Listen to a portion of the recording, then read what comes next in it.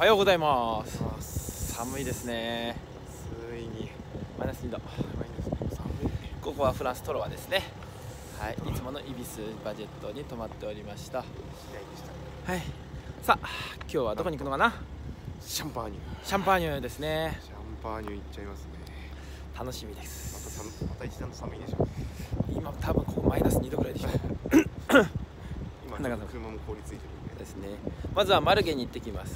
マルゲ行った後に、どっかで行ければいいかなと思ってるんですけども、まあその次が、アンリジロン16時。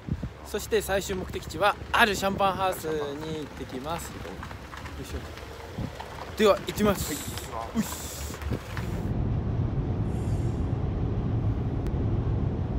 ここはアンボネかな。はい。到着しました。左ブーツィだね。本当だ。おシャンパーニュの街でございます。さあ間もなく着きますよと。右ですね。すると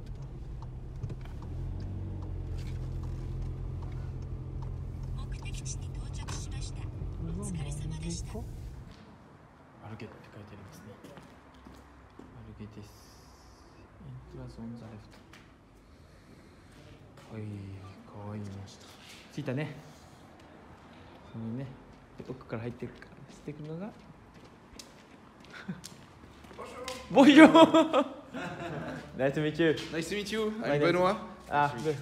Tetsuya Urakawa. Okay. Nice to meet you. Nice to meet you, Ogawa. Welcome. Come inside. Yeah, thank you. You are only free? Yes, it is, sir. Wow.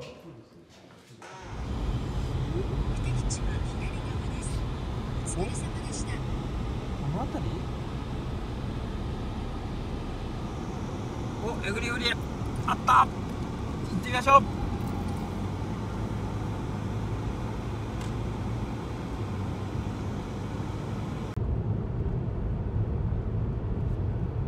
広いね。広いですね。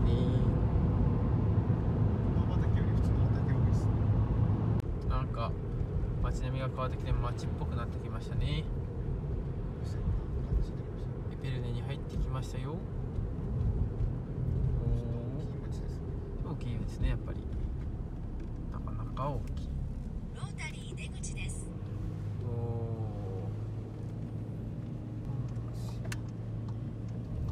しばらく道なりです。すごい。なんかお屋敷ですね。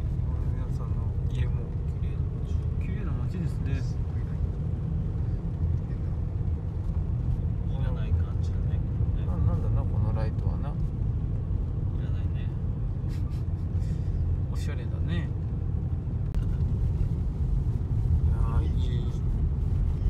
ページあったね。ページだね。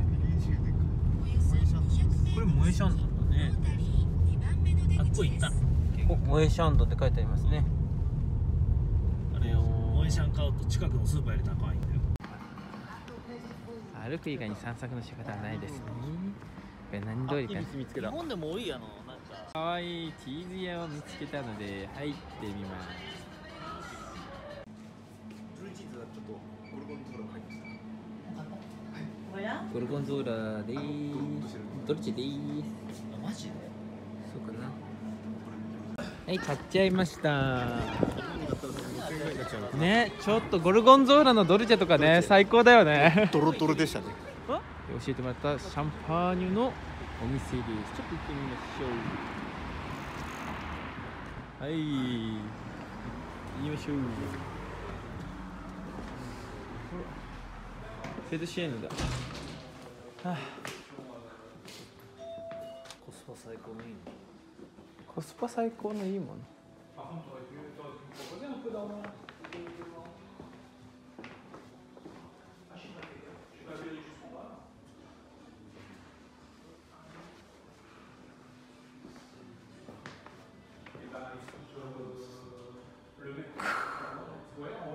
買いましたよ。何買ったんですか？何買っちゃったか？聞いちゃうの？ジャックセロスとエグリグリエをゲットしました。あるんですね。あるところにあるんですね。でもびっくりですね。まあそれなりのね お値段ではございますけども。アンボネでした。アンボネ、ジャックセさんアンボネですね。まあ買えないですからね。シュースタンスすごい。ちょっと楽しみでございますね。では今ちょうど3時ぐらいですかね。今そうですね。そろそろじゃあ次の目的地である、はい、アンジロへ行ってまいります。ではでは。おい、どこだ？右側に。はい、じゃあもうちょっとでアンリジローついちゃいます。目的地は右側です。お、ここじゃん。これちょっといいと思うよ。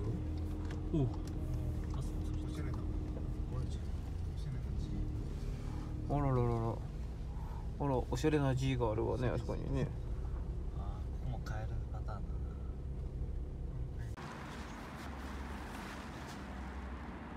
あ、超凍ってる。はい、アンリジローにおります。つくなり池の氷を割り始めた新次郎です。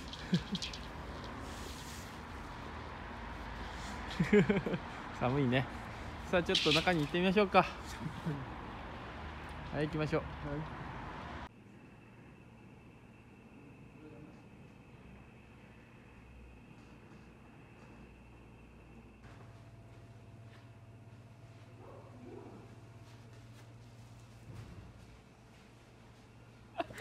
Okay, so here you can have a look to the vineyard of Aï. Yeah. So Aï is a very famous village here in Champagne. Ah. First because we have a south exposed vineyard. Yes. And we also have a specific soil, 20 centimeters of earth, 200 meters of chalk. Ooh. So it gives a lot of saltiness to the wine. Yeah. And only you are only village here in the region which is certified Grand Cru for the Pinot Noir and the Chardonnay, both. But Aï is more famous for its Pinot Noir. It represents 70% of the vineyard. The rest is all Chardonnay. Oh yeah. So we only work with 2 types of grapes here and not 3. Oh, Instead of the no rest of the region. Meunier. No Meunier in Aï. Okay. So the big majority of the grapes that we use are coming from Aï. So we choose to don't use any Pinot Meunier in our wine. Oh yeah. And this is also a very important village for the family because here you are on a family domain. And the other ancestor we know from this family is François Aymar, born in 1625 here in Aï. So it's a big part of the history of the family. Okay.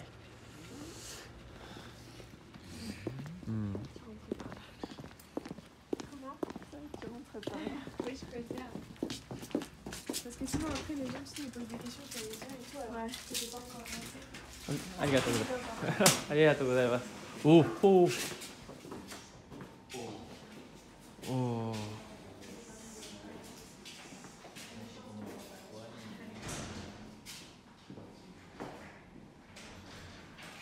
So like I said, the family is very attached to the village, but also to the region in general. So now we are working with 2 different terroirs. The first one is Aï, of course. The second one is the Argonne forest, which is the most historical forest of the region. So in fact, before the Second World War, almost all the Champagne growers were working with this forest to make the old barrels because it was the traditional way to make champagne. Yes. But after the war, people started to drink more champagne. It became more and more popular. So that's why the Champagne growers started to work with steel. So we have also made very big investment in steel at this period. But in 1990, when Claude Giraud took the head of the company, he decided to come back to the traditional way to make champagne and to come back to the excellence of the Champagne's wine. In fact, for Claude Giraud, the champagne is first a great wine before adding the bubbles. So the wine part, so the vinification is the most important and you have to work very hard on it. So this idea to come back to the traditions appeared in 1990s and we achieved the goal to stop completely the use of steel for the vinification in 2016. So it took more than 20 years to experiment a lot of different things and to have a very mature way to work around the wood. Because today we are only working with wood coming from the Argonne forest because we want to promote the region first, but also because the wood in this region, in this forest, is very, very qualitative. It has a very high quality because first the soil is very poor, so the trees need a lot of time to grow up, and when we pick the trees for the barrels, they are minimum 200 years old. So very old tree, but they are very small for their age, and they are very dense and mature. So it's very interesting to work with this wood. But also the forest does like this, so there are a lot of different expositions to the sun, and the characteristics of the wood change depending on the place the tree is. So it's very interesting to work with this forest. So the family has studied a lot this forest, and actually they are able to choose the trees they will need for the barrels, depending on the flavors they want. So it's a huge work of researches and experimentation. But today, every year, the team goes to the forest and they choose the trees. Oh, choose the trees? Yes. In fact, we use the barrels not to give only an oaky taste to the wine. We use the oak to give other flavors to the wine and to make the terroir of Haï even better. So we use new oak barrels, sorry, and we use it only 6 years, so it's very, very short. Some houses are using barrels 60 years, for example, but here we want it new and young because we choose the trees for some characteristics, and we consider that after the 6 years, it disappears. So we remove the barrels. We will see it after. Oh yeah. So a word again about the Arden Forest. It's a public one. So we have like a partnership. We can't buy any part of the forest. We can't buy any tree. But we cut trees every year, and we also replant trees. And we are part of the protection program of the forest. We give money to protect this forest every year. はあ、すごいね、取り込みがね。まあできますね。おお、アンフォラ。くべるね。アンフォラでくべるね。わあ、面白い。So there are two main reasons why we decided to stop the use of steel. Yes. The first one is because steel is always in very, very big size. And we think that a big wine has to be made in a little continent because it allows a better contact between the yeast and the wine. So actually we are only working with little continent, and the biggest we use are the concrete eggs. There are 600 liters. 600 Not days. so much compared to the steel tanks. And the second reason is because steel is a dead material. It's a very neutral one, so it doesn't add anything to the wine in terms of flavors. We wanted to produce a wine which reminds us the terroir, so steel was too neutral for us, and also it's not natural at all, so it doesn't match with this new philosophy. So like I said, the first step was to reuse the oak barrels in the 1990s, and we had to find another solution to be able to replace the steel at 100%, because barrels gives a lot of complexity to the wine, and honestly, all the juice don't have the characteristic to go to the oak barrels. So we had to find something else. And we started in 2009 with these concrete eggs. 2009, okay. At the beginning, it was more for the shape than the material, because in this shape, thanks to the gravity, the wine moves naturally like this, constantly. So it allows a perfect blending between the yeast and the wine every time. You have to know that there is nothing between the concrete and the wine. They are directly in contact. So concerning the shape, we were very happy, and we were also the first to introduce this shape in the region. Concerning the material, it was good, but a little bit too mineral for the cellar master. So we keep using these eggs, but just for a very small part of the production. Okay. And the only concrete eggs we have today are these 4. Ah, okay, okay. Yes, you have a lot of them? We just have 4 in concrete. Okay. And what you see here are amphora. Amphora? Oh, it's amphora. Okay. Yeah, they are coming from Italy. They are made in terracotta. Okay, terracotta. Yes. Okay. The only one we have, again, are these 3. And we use it only to make the red wine we will add on the rosé. So there is just red steel Pinot Noir from Haï in this one. Okay. We will use it for the blending to make the rosé.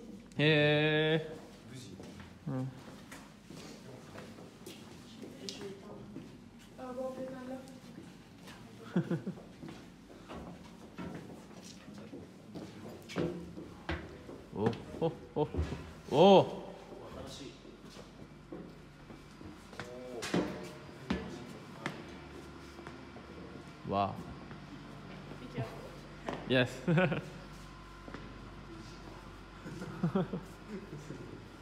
So as the concrete was too mineral, we decided to make other experimentations, and now we are working with sandstone.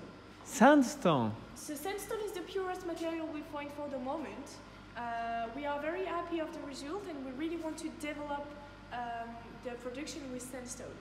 So all the eggs you have here, they are all in sandstone, even if the color change. So the original color of the sandstone are the white eggs. Yes. And the others are painted with samples of the Argan forest soil. Oh. So this is the soil of the Argan forest. It's a very red one. So sandstone comes very pure and also very light in terms of flavors. So it's pretty good and perfectly what we were searching for, because it's not neutral. You can feel a difference in the wine, but it stays very light. And it allows us to balance between the complex side with the barrels and the light side with the eggs. So we really want to develop it. Very nice. Why change the soil color? Yes. Is And it- the white one is the color of the sandstone, the natural Yeah, one. yeah, I know. But then, why is there the two type? So maybe only white or only chairo, gray. Yeah, only brown. Why you have the two color? Two colors. Yeah, why you have? Because we wanted to keep some white eggs to show you the natural color of the Ah, sandstone. okay. It doesn't change anything to the wine because it's just Yes, yes, I know. It's just painted in this side. Yes, the it other is. side stay the same Yeah. for all the eggs. I know. But then, yeah, okay, thank you. ちょっと色が何だろうか聞く。あ、あ、リザーブワインのこの中に。へえ。ここにリザーブワイン入れてるの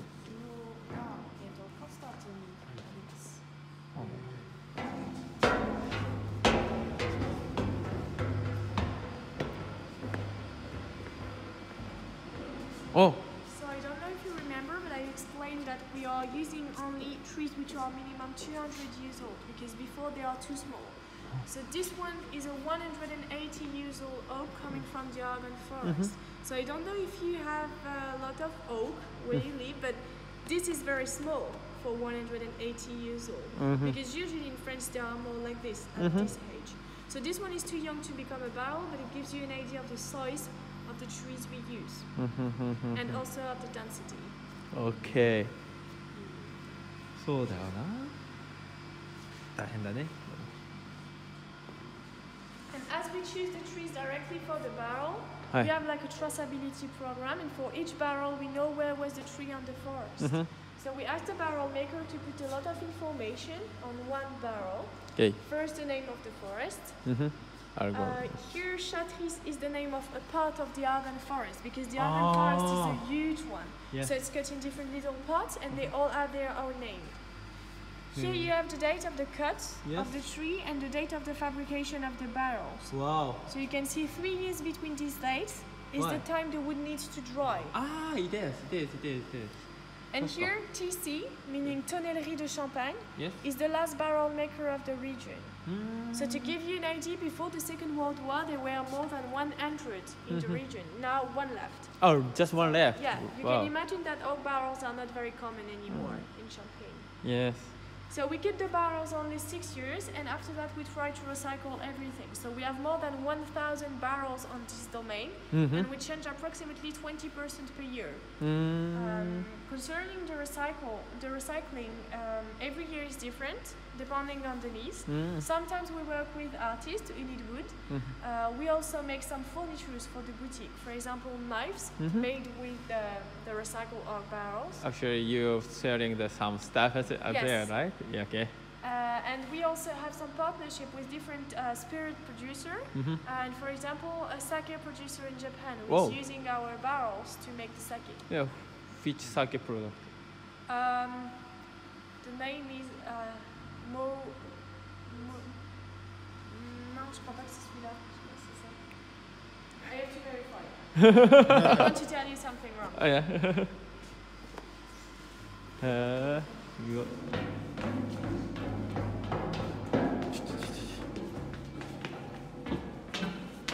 At the press? So we have two presses. This one is 8,000 kilo, and another right there is 4,000. 4,000. So now they are sleeping, but they are working only 2 weeks per year. Yes, I know. During the harvest. Yes. But during the harvest, we never stop pressing, so it's day and night. Ah. Wow. Just for 2 weeks and a very high cost payment. It must be so expensive, I thought. Wow. はい、涼しいっていうか寒い。これあれか。ああ、そうか。違う。それと無理だとなしめる。アルバムのグラスも口に取りました。上手。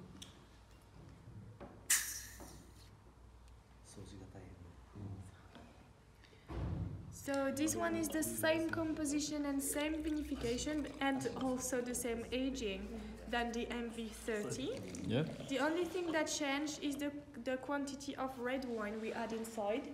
So there is 8% of red steel Pinot Noir coming from Ai, made also in oak barrels. So it's not the one with the terracotta.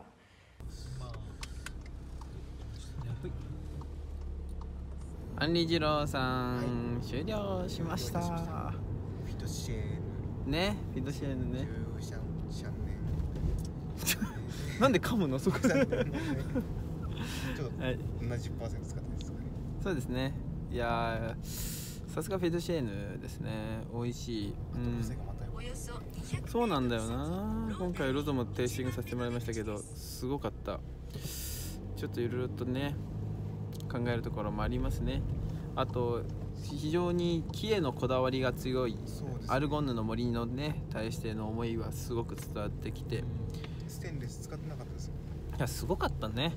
で俺初めて見たメジャーなのかな、チョークライムストーンで作ったアンフォラというかね、なんていうかタンク、卵型タンク。絶対メジャーではないと思いますねえ、いやーちょっと見て驚きでしたあれは。いやーちょっと他のワインの生産者もちょっと見てみたいんじゃないかなというふうに思う場所でございましたね。樽もなんか他の樽の熟成具を見るためにちょっと1個ガラス張りみたいな、透明な樽があったね。折りの具合を見てるそうです。非常にいい学びとなったアンリ二郎さんでございました。さて、まあこれでワイナリー巡りは終了です。多分そうだね。もしかしたら明日行くかもしれないね。なんかどっかにね。自分たちのここしたいですかね。うん、そうだね。母としてね、ちょっとあんまり無理はしたくないなっていうのがありますね。ちょっとね、さすがに疲れが見えてきた俺たちなのでで、結構疲れた。大丈夫かい、しんちゃん。そうだね。明日はケルン大聖堂いけるんかな。いけるんかな。よし。いけるんかもね。いけるんかね。いけるんでしょう。よし。では、今日の宿泊先イビスさあ今日のイビスはどんなイビスなのか、じゃあちょっと楽しみですね。もうフランス語のもできんじゃないか。もうちょっとで今日のイビスに到着します。そうもうちょっとですよ。今日のイビスって言ったら怒られる。